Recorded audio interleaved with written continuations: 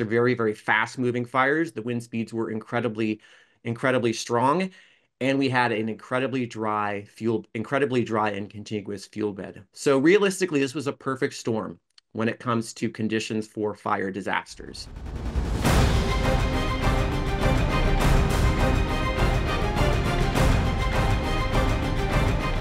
According to this statistical model, peak January fire weather this extreme is about 35% more likely to occur in the current climate than it would have been if the climate were 1.3 degrees cooler, so without anthropogenic warming.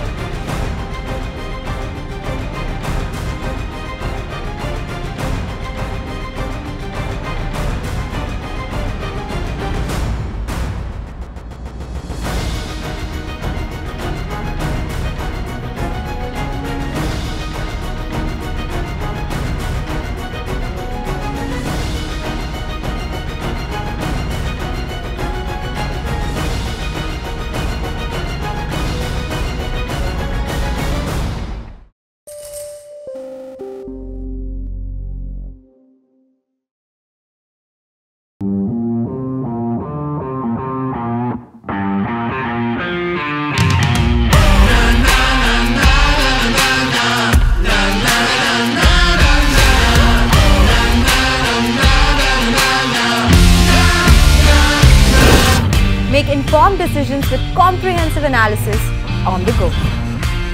Strengthen your portfolio with real-time market updates on the go. Create effective strategies with insightful expert opinions on the go. Grow on the go with CNBC TV 18, now streaming live 24/7 on YouTube.